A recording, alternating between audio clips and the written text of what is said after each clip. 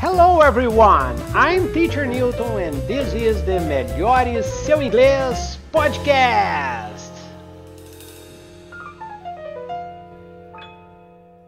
Hello everyone, in this week episode we are going to see have something done. How do we use have something done? So first, let's study this example situation. The roof of Lisa's house was damaged in a storm. Yesterday, a workman came and repaired it. Lisa had the roof repaired yesterday. This means Lisa arranged for somebody else to repair the roof. She didn't repair it herself. Okay, so let's take a look again. The roof of Lisa's house was damaged in a storm, so it was damaged. Then yesterday a workman came and repaired it. Lisa had the roof repaired yesterday. This is how we use had something done. And this means that Lisa arranged for somebody else to go to her house and repair her roof. She didn't repair it herself. So we use have something done to say that we arrange for somebody else to do something for us. So let's compare. Lisa repaired the roof is the same as she repaired it herself. Lisa had the roof repaired is the same as she arranged for somebody else to repair it.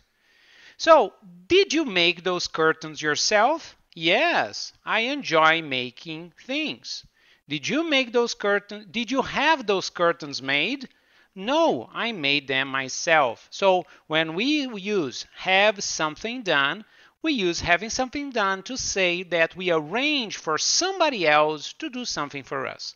So let's take a look at other examples. So because you have to be careful with the word order. The past participle, repaired, cut, done, is after the object. So let's see a lot of examples for us to really understand this. Lisa had the roof repaired yesterday.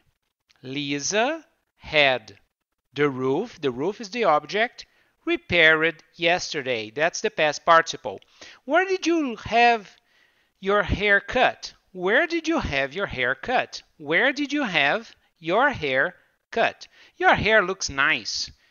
Have you had it cut? Have you had object it cut? Past participle. Our neighbors has just had a garage built. Our neighbors has just had a garage built. So they got a lot of people, some workers to build them a garage. We are having the house painted at the moment. We are having the house painted at the moment. So we got people working to paint our house. How often do you have your car serviced? How often do you have your car serviced? Some workers to build them a garage. We are having the house painted at the moment. We are having the house painted at the moment. So we got people working to paint our house. How often do you have your car serviced? How often do you have your car serviced? So how often people go, how often do you take your car to an auto shop to, they do some maintenance on your car? I think you should have that coat cleaned. I think you should have that coat cleaned. That coat object, have object past participle. I don't like having my photograph taken. I don't like having my photograph taken. So, get something done. You can also say get something done instead of have something done. Because mainly in informal spoken English, when you are talking informally, we say get something done. Oh, you need to get something done here. So when you are going to get the roof repaired is the same as when you're going to have the roof repaired. I think you should get your hair cut really short.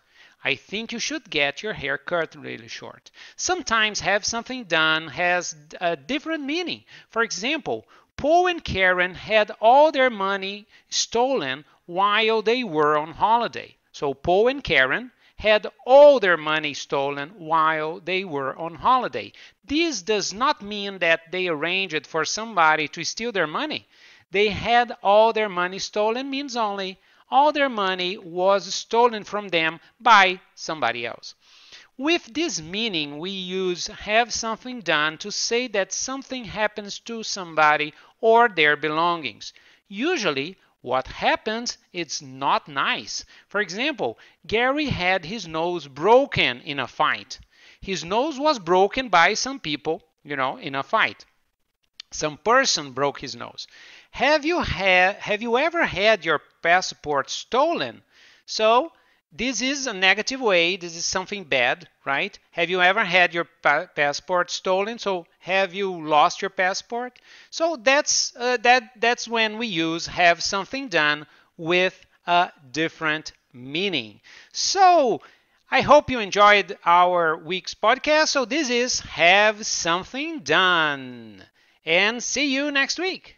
And this was the Melhore Seu Inglês podcast para aulas de inglês por Skype, focadas em conversação, individuais, personalizadas e para todos os níveis. Basta entrar em contato comigo ou com a professora Érica nos nossos sites Melhore Seu Inglês Instagram, Melhore Seu Inglês Facebook e o